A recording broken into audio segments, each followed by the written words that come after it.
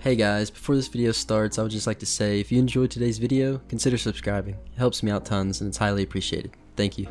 Hey guys, welcome back to another video. Today I'm going to teach you how to get more frames in Valorant, and before I start I want to make very clear that this is just a simple setting change. This isn't a magic trick like, whoa, you can now run 1,000 frames in Valorant. Honestly, most should have already known how to do this, but for the people that haven't, I'm about to change your life. No, you don't have to go through your PC settings trying to change cores or anything like that. This is for the people that have higher than the recommended graphic settings, but are wondering why they're only running like 60 frames per second. But anyways, let's jump straight into the video. First, why don't you just navigate on over to Valorant for me and go to your settings. Now go to video settings and voila, here's where all the magic happens. Now do you see all these numbers? Wait, hold up, let me go over something real quick.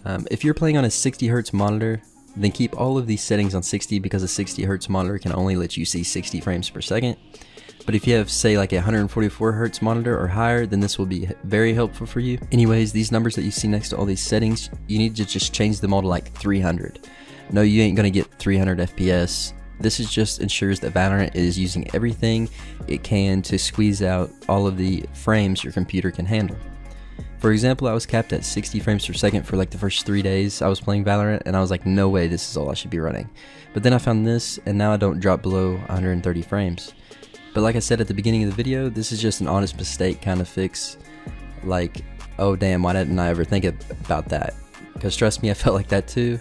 But that's not saying that some of you having a frames problem, this may not be the fix you were looking for, but for the people that it helped, I'm glad you can actually play and have a more enjoyable experience in playing Valorant.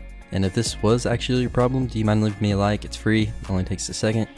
But until next time guys, peace.